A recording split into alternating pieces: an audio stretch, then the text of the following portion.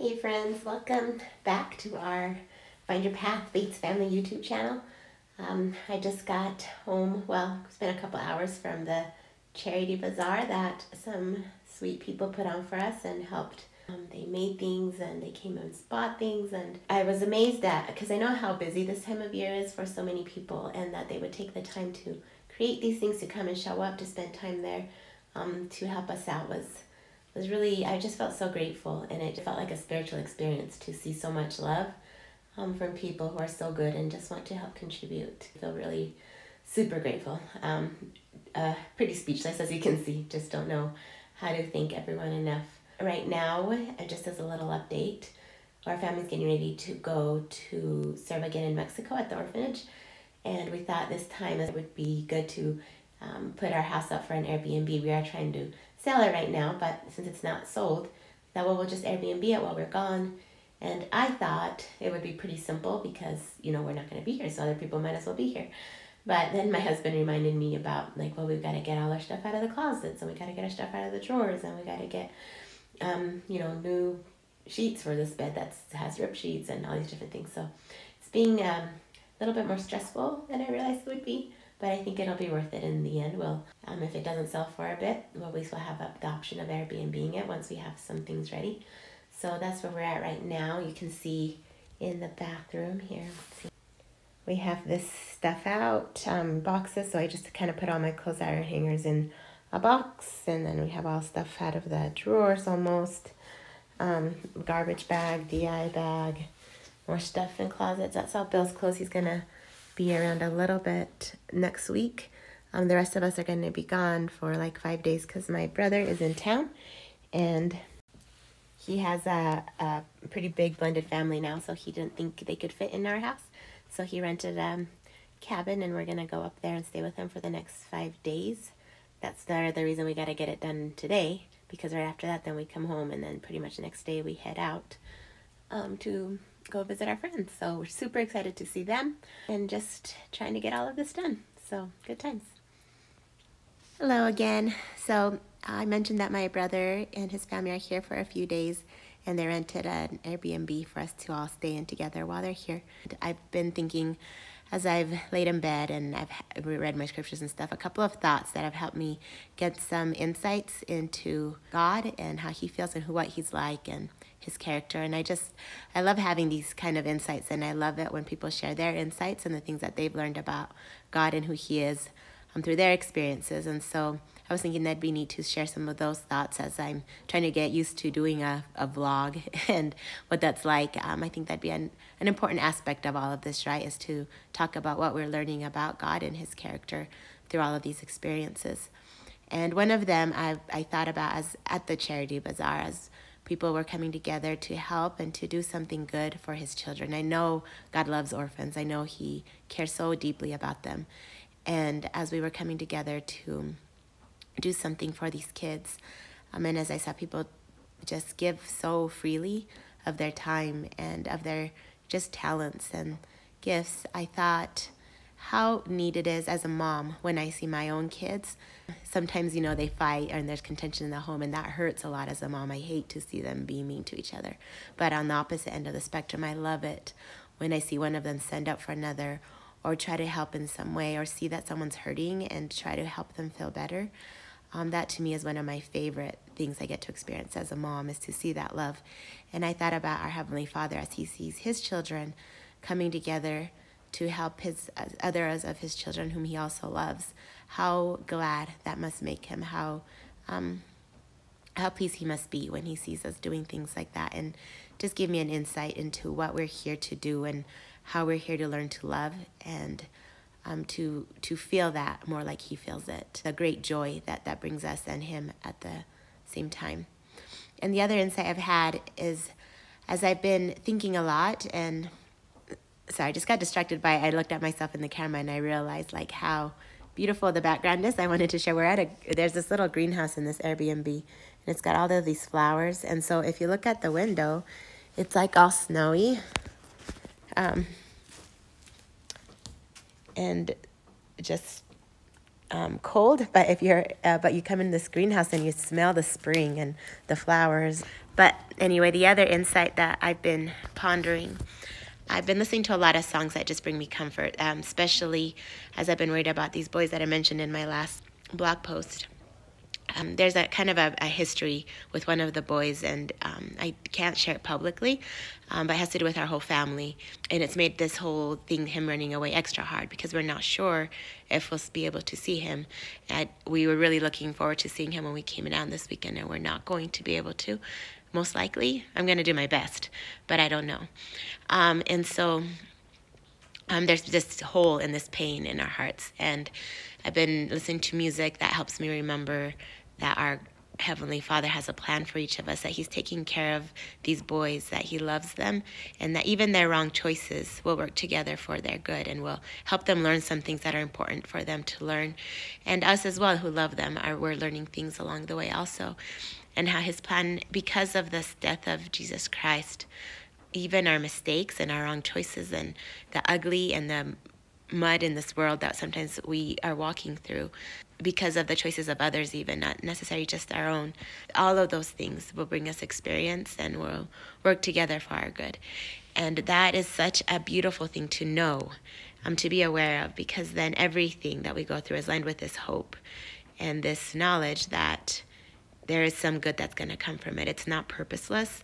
It's not just suffering for the sake of suffering, but that there is goodness on the other side and love, and that God will bring justice and make all things right.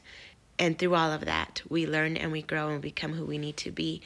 It's a beautiful plan, and it's made possible because Christ was willing to suffer those pains so that everybody's mistakes can be made right and can help us grow in a way that we couldn't grow otherwise. And so as I thought about these boys and how much I wish I could give them a hug and be with them this Christmas season as we go out there, and they're not going to be there, I think about how the Savior feels with my choices and how sometimes I look for things in the wrong places, which is what I believe these boys are doing. They're looking for love and acceptance and peace and freedom in the wrong places. And that they're not going to find it there, but they're going to learn things that are going to help them see where they can find those things. And I know God feels that about me when I walk away from His presence and I'm looking for things in the wrong places, that He's there with me, walking through the mud and through whatever gunk I have to go through to learn these things, to see where these things are actually found, and to desire them more, and to desire His presence even more in my life, and to come back and seek Him. That's how, as I've experienced these feelings towards those boys and how I hope and love them, even though I can't see them and I can't be with them because they've left, I still pray that they will feel my love and that they will feel God's love for them wherever they are.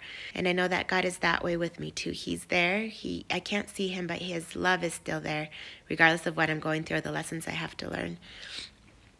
And then if I turn to Him, that I'll have a greater desire to be in His presence because of what I've been through. And I'll be able to see Him more clearly and reach for Him more sincerely. And that's exactly what He wants. And that's why He sent His Son, so that we could have that opportunity as we grow and learn from these experiences to return and to keep coming back to Him, because He just loves us so deeply. And regardless of where we're at, He loves us and hopes for us and wants us to come back and to have that desire to be with Him, because He knows that that is where we will find that peace and that love and that freedom and that understanding that we're seeking, that acceptance. He's just waiting for us to reach to Him so He can give it to us.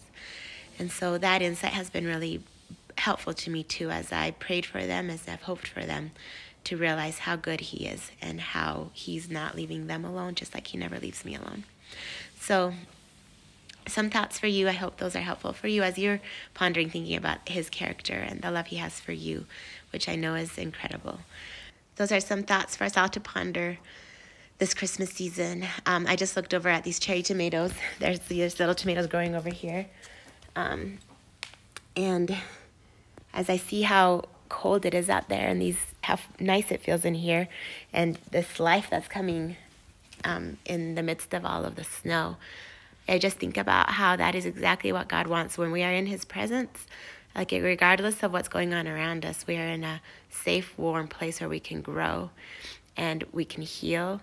He just wants us to let him in so he can heal our hearts. And that is a beautiful reminder to me of how good he is and where we can always turn. It's like our own little mini greenhouse we can always go to and to heal and grow and be who we need to be.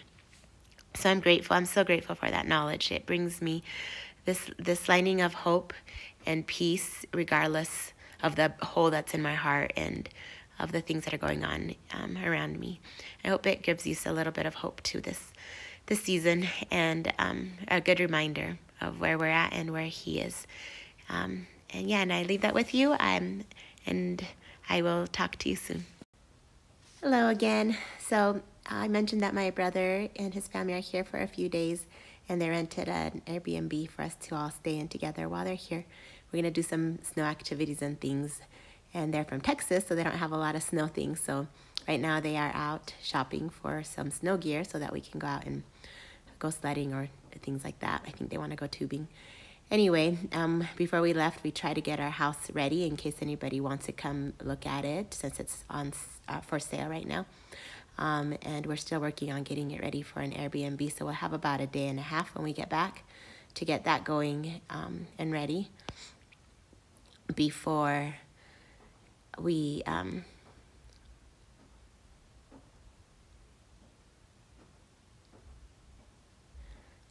go to visit Mexico, to visit our friends in Mexico at the orphanage.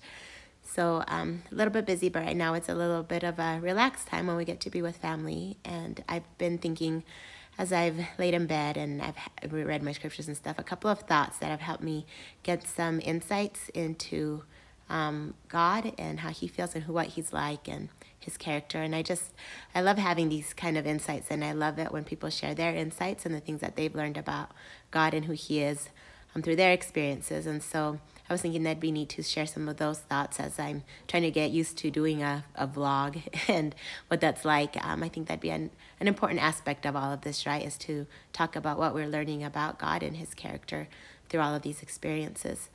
And one of them I thought about as at the Charity Bazaar, as people were coming together to help and to do something good for his children. I know God loves orphans. I know he cares so deeply about them. And as we were coming together to do something for these kids, and as I saw people just give so freely of their time and of their just talents and gifts, I thought how neat it is as a mom when I see my own kids. Sometimes, they fight and there's contention in the home, and that hurts a lot as a mom. I hate to see them be mean to each other. But on the opposite end of the spectrum, I love it when I see one of them stand up for another or try to help in some way, or see that someone's hurting and try to help them feel better. That to me is one of my favorite things I get to experience as a mom, is to see that love.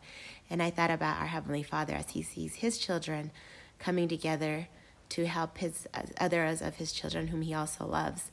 How glad that must make him, how pleased he must be when he sees us doing things like that. And just give me an insight into what we're here to do and how we're here to learn to love and to feel that more like he feels it. And the great joy that brings us and him at the same time. And the other insight I've had is, as I've been thinking a lot, and sorry, I just got distracted by, I looked at myself in the camera and I realized like how beautiful the background is. I wanted to share, there's this little greenhouse in this Airbnb, and it's got all of these flowers. And so if you look at the window, it's like all snowy. And just cold, but but you come in this greenhouse and you smell the spring and the flowers, and I want to have a greenhouse someday just because it's so beautiful here and it just makes your heart happy. But anyway, the other insight that I've been pondering, I've been listening to a lot of songs that just bring me comfort, especially as I've been worried about these boys that I mentioned in my last blog post. There's a kind of a history with one of the boys, and I can't share it publicly, but it has to do with our whole family. And And it's made this whole thing, him running away, extra hard because we're not sure if we'll be able to see him. And we were really looking forward to seeing him when we came down this weekend, and we're not going to be able to. Most likely, I'm going to do my best, but I don't know. And so there's this hole in this pain in our hearts. And I've been listening to music that helps me remember that our Heavenly Father has a plan for each of us, that he's taking care of these boys, that he loves them, and that even their wrong choices will work together for their good and will help them learn some things that are important for them to learn. And us as well, who love them, we're learning things along the way also. And how his plan, because of this death of Jesus Christ, even our mistakes and our wrong choices and the ugly and the mud in this world that sometimes we are walking through, because of the choices of others, even not necessarily just our own, all of those things will bring us experience and will work together for our good. And that is such a beautiful thing to know, to be aware of, because then everything that we go through is lined with this hope and this knowledge that there is some good that's going to come from it. It's not purposeless. It's not just suffering for the sake of suffering, but that there is goodness on the other side and love, and that God will bring justice and make all things right. And through all of that, we learn and we grow and become who we need to be. It's a beautiful plan, and it's made possible because Christ was willing to suffer those pains so that everybody's mistakes can be made right and can end up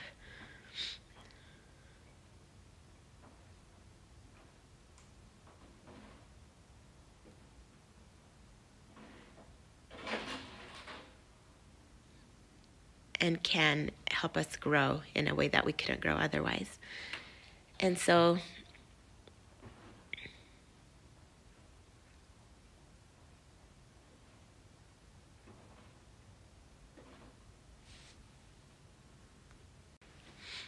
as I was thinking about these boys and how much I wish that they hadn't left, it gave me some insight into how God must also feel when we leave his presence, when we look for things.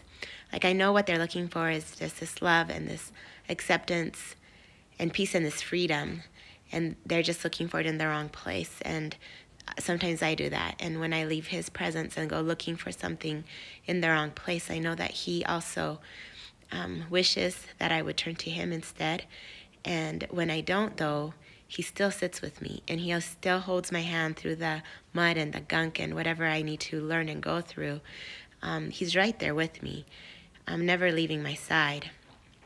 And then when I'm ready to turn back to him, with those lessons that I learned through that experience, he is ready to receive me and to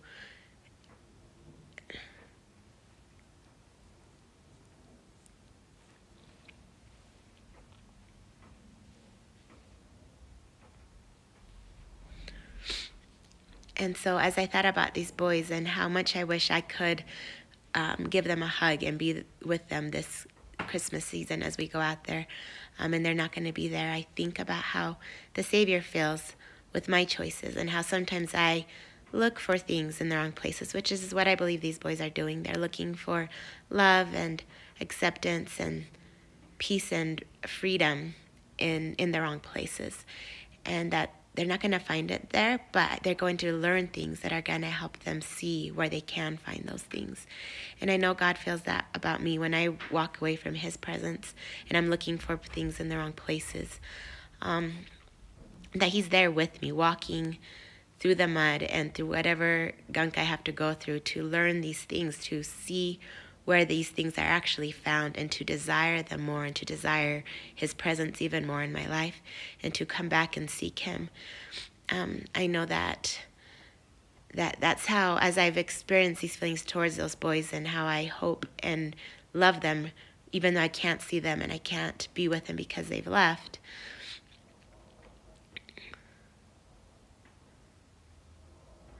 I still pray that they will feel my love and that they will feel God's love for them wherever they are. And I know that God is And I know that God is that way with me too. He's there. I can't see him, but his love is still there, regardless of what I'm going through or the lessons I have to learn. And then if I turn to him, that I'll have a greater desire to be in his presence because of what I've been through. And I'll be able to see him more clearly and reach for him more sincerely. And that's exactly what he wants. And that's why he sent his son, so that we could have that opportunity as we grow and learn from these experiences to return and to keep coming back to him, because he just loves us so deeply. And regardless of where we're at, he loves us and hopes for us and wants us to come back and to have that desire to be with him, because he knows that that is where we will find that peace and that love and that freedom and that understanding that we're seeking, that acceptance. He's just waiting for us to reach to him so he can give it to us. And so that insight has been really helpful to me too, as I prayed for them, as I've hoped for them, to realize how good he is and how he's not leaving them alone, just like he never leaves me alone. So some thoughts for you. I hope those are helpful for you as you're pondering, thinking about his character and the love he has for you, which I know is incredible. So some things for us all to ponder this Christmas season, and I will see you soon. So those are some thoughts for us all to ponder this Christmas season. I just looked over at these cherry tomatoes. There's these little tomatoes growing over here. And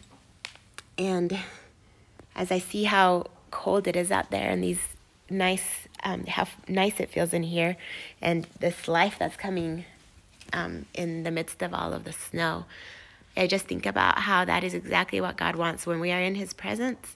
Like, regardless of what's going on around us, we are in a safe, warm place where we can grow and we can heal with whatever's happening around us. He just wants us to let him in so he can heal our hearts. And that is a beautiful reminder to me of how good he is and where we can always turn. It's like our own little mini greenhouse we can always go to, and to heal and grow and be who we need to be. So I'm grateful. I'm so grateful for that knowledge. It brings me this lining of hope and peace, regardless of the hole that's in my heart and of the things that are going on around me.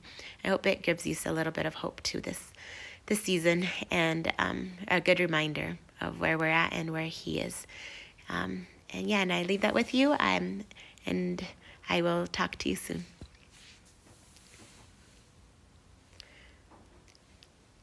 And I leave those thoughts with you, and I hope they're helpful, and I will talk to you soon.